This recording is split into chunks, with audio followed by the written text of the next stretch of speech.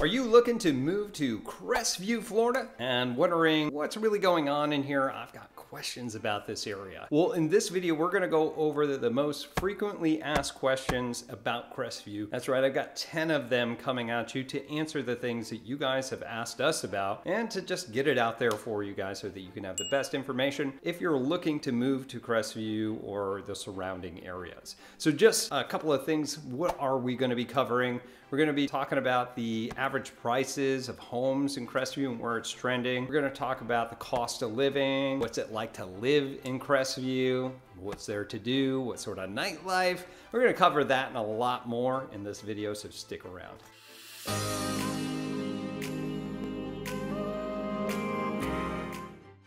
What's up, everybody? This is Tim Whittemore here in the beautiful Destin-Fort Walton Beach area that includes Crestview. If this is your first time to our channel, we do tons and tons of videos about everything that you need to know about our area. So go ahead and hit that subscribe button, click that little bell so you're notified every single time we got a new video. So if you are moving here, you got some questions, need some help, get a hold of me, get a hold of my team here, give us a call, text, email, heck, shoot us that little paper airplane. Whatever you got to do, we got your back when moving here to the Fort Walton Beach, Destin, and Crestview area. So let's talk about Crestview. Where is Crestview located? If you're looking on the map, most people can find Destin pretty easily. If you can't find that, look between Pensacola and Panama City Beach. Boom, right in the center, right? And then what you can do is just look a bit north, all right, north of Eglin Air Force Base, and then you'll see Crestview, all right? Crestview has a population of around 28,379. Yeah, it's pretty specific, right? That's what the census told me. And with this area, what is it known for? Well, first and foremost, it was originally known for its areas and access to things. They called it the hub city. And it's because they had rivers, they had railroads, they had obviously roadways and highways that went through there. Now, it's mainly going to be where the roadways go through. I-10 goes through Crestview, and that's kind of where the hub is, where everybody comes down to the Destin area. You'll probably drive through Crestview. It's also been known, and this is pretty interesting, as the Icebox. Woo! That's the Icebox. Yeah, so prior military guy here worked in the Air Force, and it was always when we were out on the flight line was always one of those places where all the airplanes and stuff were at. And it was the hottest of any place, and it was the coldest of any place. Now, we get pretty hot here in Florida, but it does get cold in Northwest Florida. Crestview has historically been, if it's cold where you are in Fort Walton, Destin, Miramar, Navarre, it's colder, almost guaranteed, in Crestview. Is it really cold? It depends on where you're coming from. I can say that today was 42 and we were all freezing. Okay. Moving on. So let's talk about our frequently asked questions. I'm going to review them real quick and then we'll hit them up. So number one is going to be, where is the best place to move in Crestview? What is the average price of homes in Crestview? What's the cost of living? What are the schools like? We're going to talk about how far I am from the beach if you're in Crestview. What's living like in that area? What's the most common annoyance for people in Crestview? Is there anything to do in Crestview? What's the nightlife like? And is Crestview growing? Is it worth going there? Okay, so let's go into question number one. Where's the best place to live in Crestview? Well, that's a loaded question, but I got it for you. All right, so most of the people that I have helped move and purchase homes, sell homes in Crestview, a lot of which were on the southern side of it, mainly because they had some sort of association with Fort Walton Beach or Eglin Air Force Base, Duke Field, 7th Group Army, wherever, south of that. And I have always told people, if you are going to transit that area often, stay around I-10 or lower. You know, you can go a little bit higher than that or lower than I-10, where it goes through the middle of Crestview, and you should be in a pretty good position. The reason that I say that is that traffic can get pretty backed up on 87. Which is the north-south highway that goes there. And anytime between 2, 3 o'clock until about 7 p.m. If you're on the north side transiting that, normally it could take you 15 minutes, could take you up to 45 to get home if you're on the north side. But if you're not going to be moving or going back and forth from work south of Crestview where you're hitting I-10, you can live anywhere that you want to. It really depends on where you want to go. Crestview in general is pretty quiet, very quaint, right? You're going to have a lot more privacy when you go further north because you're going to have bigger lots, things like that. Just something to think about. So what's the best place, in my opinion? South of I-10. There you have it. Okay, number 2.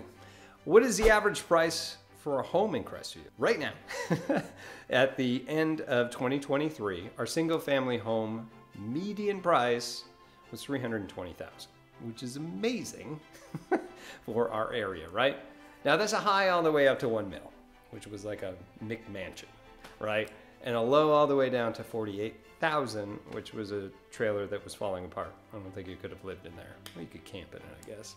So that's what you're going to be looking for. If you want the best bang for your buck and you want to live close to Destin-Fort, Walton Beach, and the Emerald Coast area, that's the best way to go, in my personal opinion. That's what I always tell people, is because you're going to get the newest home, you're going to get the biggest lot, and you're going to have the amenities that you want right there. So if the house is the most important thing, Crestview is definitely the place to go. You're just going to have to travel to places. Okay, number 3. What is the cost of living in Crestview? Well, I could break it all down for you, but if you look up the cost of living for any area, it's going to compare itself to the national average. Now, Crestview is pretty close to everything else as far as the national average is concerned. Now, a couple of things that you're going to see that is a little bit higher is going to be more of transportation cost, just because of cost of gas and things of that nature. And you're also going to see actual housing is still north of the national average. Pretty much almost everything in Florida is going to be north of the national average just because of its location, plus, you know, the desirability and the lack of places to go to, right? So cost of living, pretty much right on par, just a little bit high, but for Florida, it's actually a little bit below. Yeah. Okay. All right, moving on to number 4. What are the schools like for my kids? That's what I keep hearing.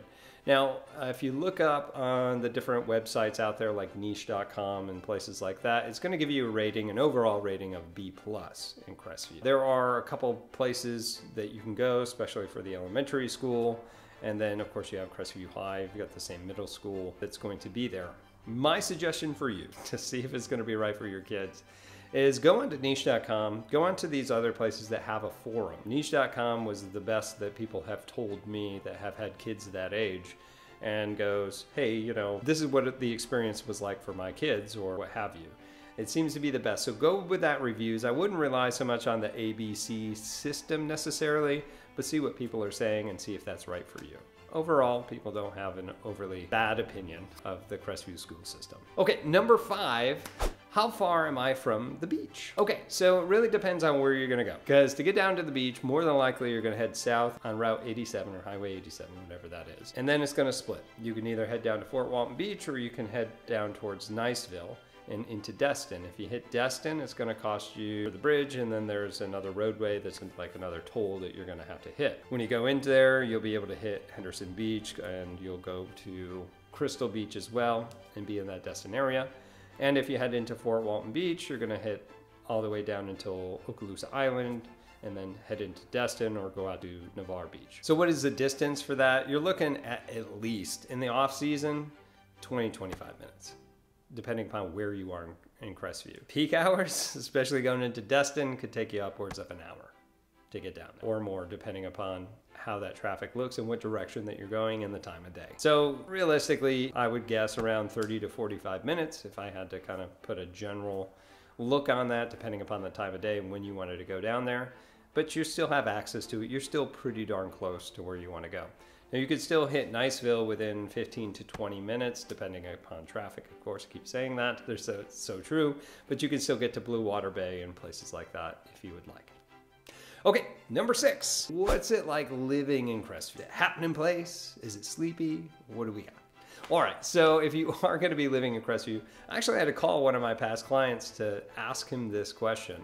And here's the words that he used to describe it. He said it was very quiet, quaint, said that there were a lot more retired military people, a little bit older in certain areas. It's the best bang for your buck, and I know I had mentioned this before, but this is his words, the best bang for your buck that you're gonna find to be living in that area. The key thing he said is that, well, traffic sucks on 85.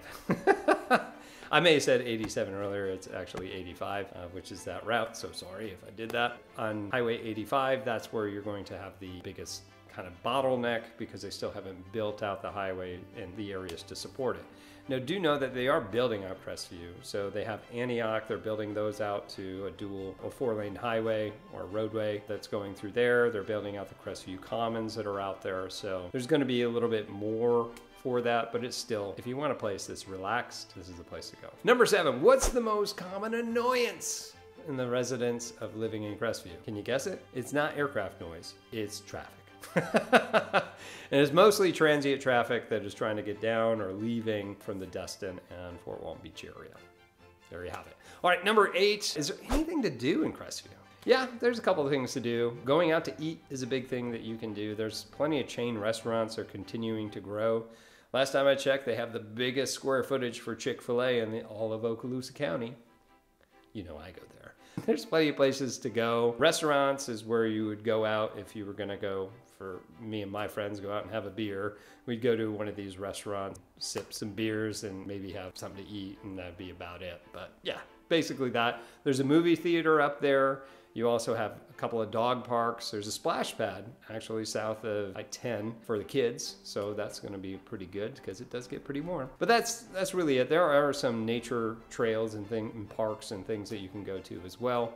Most of the time though, you're probably packing it in and heading down to Destin or Fort Walton, heading over to Pensacola to go do what you want to do. Number 9 was, what's the nightlife like? After I just described this in the sleepy town, there's really not a lot.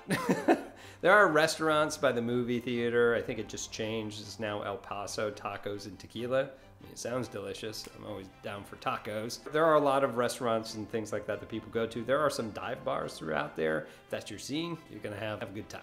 So there are some places out there you can definitely check out. Nightlife, there's a roller skating rink with a bar in it too.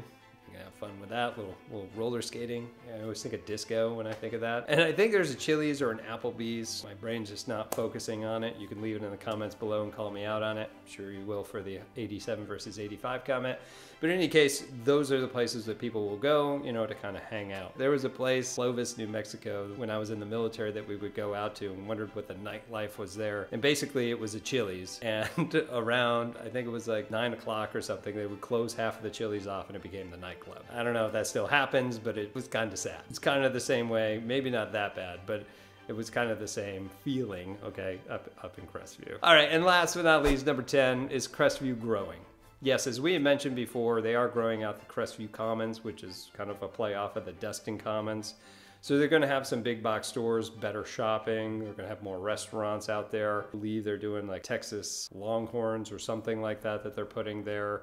There are new developments, there's new housing developments. So again, you're looking for those newer houses, right, with the bigger lots. Like this is it. This is where you're gonna get the best bang for your buck all throughout, especially in northern Crestview. They're building out infrastructure as well to handle the traffic that are going back and forth. So it is growing. There's a lot of stuff that is happening up there, which is great. Realistically, I think it's a good investment, again, just because of the military bases and everything else that are in there. Even if you buy it to live and then you're leaving later, I know a lot of our military folks do that. You have a really good option of either getting equity out of it if you're purchasing a home or renting it out and using it as an income machine. So if you have any questions about any of this stuff, please give myself a call or anybody here on my team. We'd love to help. If you are moving here, you got some questions, need some help, again, just give us a call, shoot us a text, find us on social media, whatever you got to do. We've got your back when moving to Crestview and any of the surrounding areas here in the Destin-Fort Walton Beach area. But again, my name's Tim Whittemore. I'm with the Whittemore Group here with LPT Realty, and we'll see you in our next video. Take care.